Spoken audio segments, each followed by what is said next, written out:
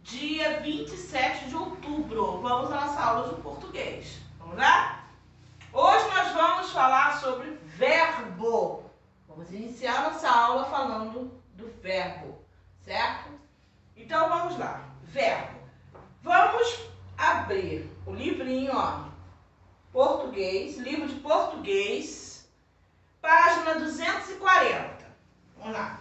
Página 240.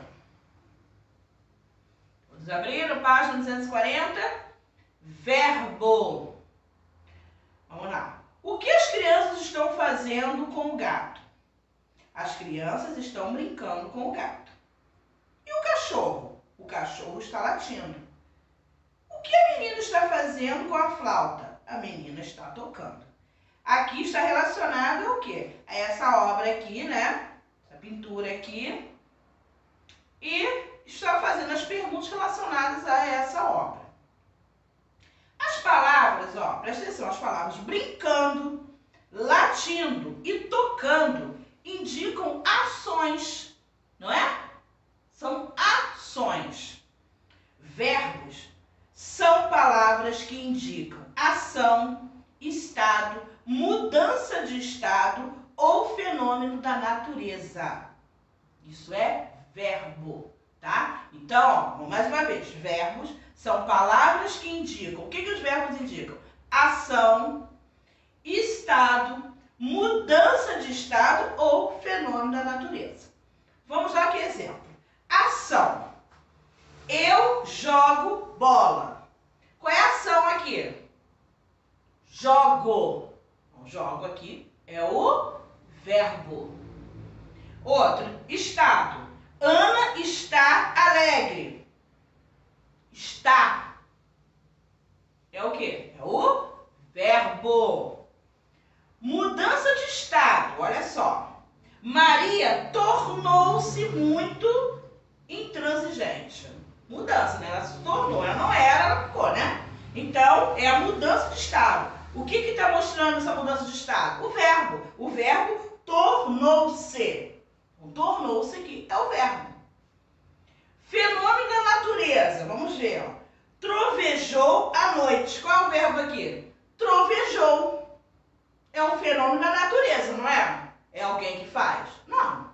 É um fenômeno da natureza. Trovejou. Certo? Então, mais uma vez, vamos lembrar. Os verbos são palavras que indicam ação, estado, mudança de estado, fenômeno da natureza. Então, primeiro, ação. Eu jogo bola. Está aí no livrinho de vocês. Vamos acompanhar aí, ó. Ação. Eu jogo bola. Então, eu jogo bola. Qual é a ação aí? Jogo. E jogo é o quê? É o verbo. Estado. Ó, Ana está alegre. Está dizendo estado, ela está alegre. Então, está é o verbo dessa frase. Mudança de estado. Vamos ver qual é o verbo aqui, ó. Maria tornou-se muito intransigente. Né? A mudança de estado. O que fez a mudança de estado dela? Ela tornou-se. Tornou-se é o verbo. Fenômeno da natureza. Trovejou à noite. O que aconteceu? Trovejou. Trovejou o verbo. Certo? Esse verbo é o quê? Um fenômeno da natureza. Ok? Então, o verbo ele pode indicar o quê? Uma ação, um estado, uma mudança de estado ou um fenômeno da natureza. Vamos agora na página 241. Vamos lá. Página 241. Vamos mais uma vez falar sobre essa diferença. Ação, quando o verbo está indicando uma ação, quando o verbo está indicando um estado, quando ele está indicando a mudança de estado e quando ele está indicando o fenômeno da natureza. Vamos lá. Página 241. Ação, quando o verbo está indicando uma ação. São verbos que indicam ação, algum acontecimento, uma atividade que se passa em nossa mente ou até um desejo. Exemplo, correr, acontecer, pensar,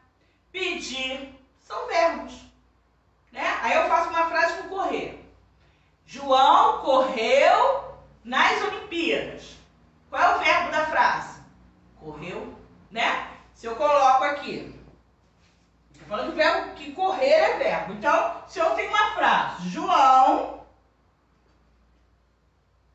correu muito, vamos supor, correu muito. Aonde está o verbo aqui? Correu o verbo. Esse verbo indica uma ação.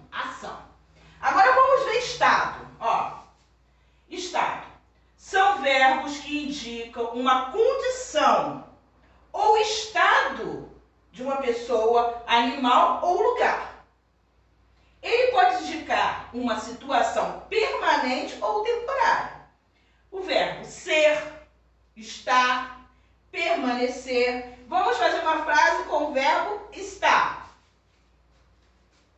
Ó, Rose está cansada. Onde está o verbo aqui? Está. Correu, está lhe mostrando o quê? Uma ação.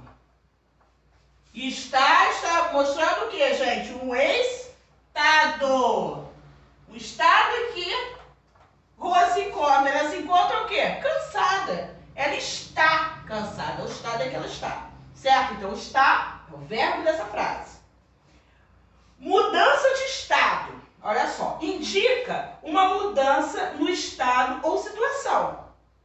Uma mudança, né? Então, vamos ver. Ficar, tornar, virar. Ó.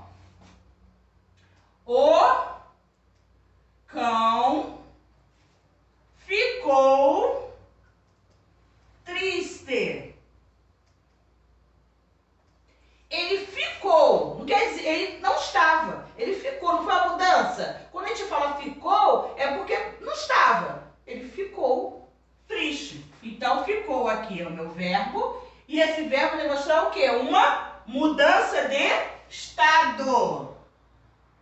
Mudança de estado. Certo? Outra aqui. Fenômeno da natureza. Indica fenômenos naturais. Algo realizado pela própria natureza. Não é o homem que faz, né? É a natureza. Então, é como a gente fala que é fenômenos da natureza. Então, tem chover, nevar, relampejar. Então, vamos ver. Chover. Choveu o dia todo. Qual o verbo aqui? Choveu. Esse verbo indica o quê? Um fenômeno da natureza. Então, ó, fenômeno da natureza.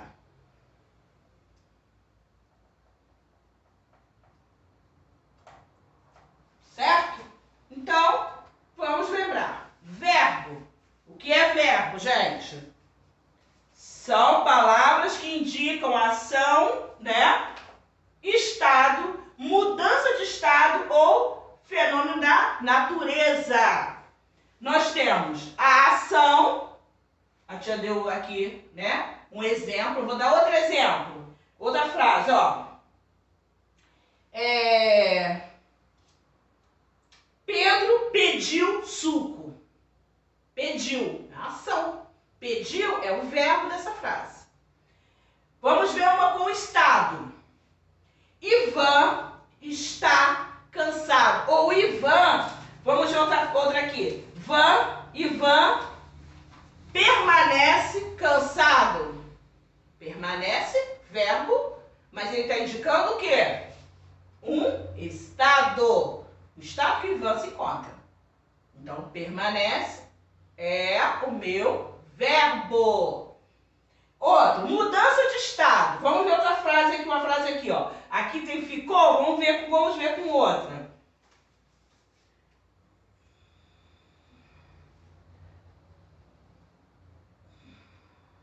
Vamos ver. Verbo tornar. Vamos ver aqui.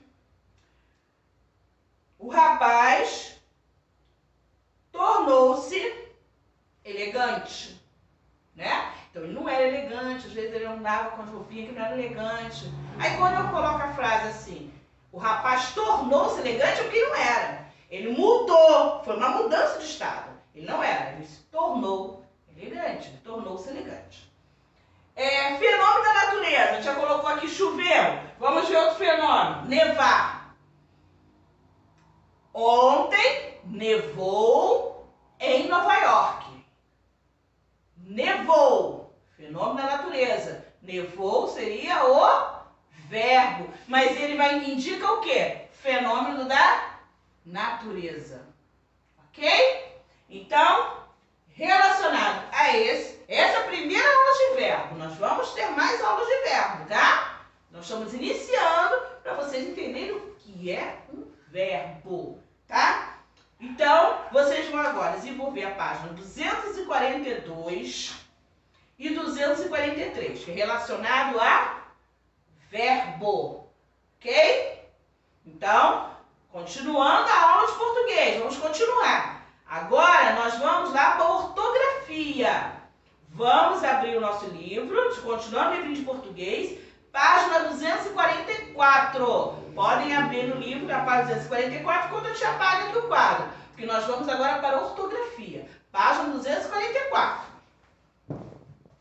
Já vai apagar o quadro para a gente continuar. Agora, crianças, vamos à ortografia. Hoje nós vamos falar sobre palavras com ar, ir, or, ur. Página, ó, livrinho de português, página 244. Vamos lá na página 244? Vamos lá, ó. Página 244. Palavras com ar, ir, or, ur. Lá vem as férias, Ruth Rocha. Chegaram as férias, que bom que vai ser. Eu vou passear, pular e correr. Eu vou dormir tarde, vou brincar lá fora, ver televisão, até fora da hora. Vou ler o que eu quero de noite, de dia, brincar com o cachorro ou fazer folia. Com todos os amigos vou ficar de bem. Só volto para a escola no ano que vem. Então, nós lemos aqui nesse texto aqui, tá? De Ruth Rocha, tá? E vamos observar o porquê esse texto. Olha só. Existem palavras que têm sílabas contendo as seguintes formas: ar, ir, or, ur, por exemplo. Então, nesse texto que lemos aqui, tem palavras assim. Vamos ver, ó. Palavras aqui, ó. Passear, correr, pular, dormir, brincar, né? Vamos ver aqui, ó. Brincar mais uma vez, fazer, ficar. Olha quantas palavras que tem. Que temos aqui o ar, ir, ur, né? Então, por isso foi escolhido esse texto. Tem bastante palavras contendo eles. Então, olha só. Aqui embaixo, aqui, colocou as palavrinhas aqui, ó. Amar, perto, cair, porta, curto. Palavras também contendo o ar, ir, ur. A tia vai colocar aqui no quadro também algumas palavrinhas. Vamos lá. Colocar. Ó. Sonhar. Ó. Sonhar. Fazer. Ó. Fazer. Forte. Ó. Aqui, ó. Forte. Tem ó. Círculo. Ó. Aqui. Vamos. Curto. Curto. Carta.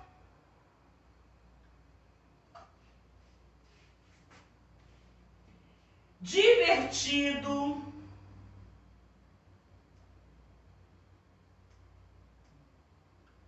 Divertido, ó. Dividir.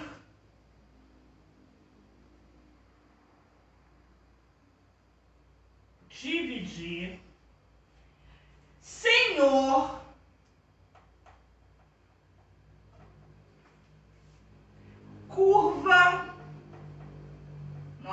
quantas palavras, né? E tem muitas ainda. Selecionou algumas, né? Vocês veem quantas palavras eu tenho. O ar, é, ir, ó, u, nem sempre no final, mas sim no meio da frase. Aqui tá no final, aqui também. Aqui já tá aqui, ó. Na primeira sílaba, ó. Aqui, ó, na primeira sílaba, ó, o ir. Aqui também tá na primeira sílaba, o ur. Aqui também na primeira, o ar. Aqui tá na segunda sílaba, o er. Aqui, ó, tá na última sílaba, ó, o ir. Aqui na última sílaba, o or. E aqui na primeira sílaba, o ur. Certo?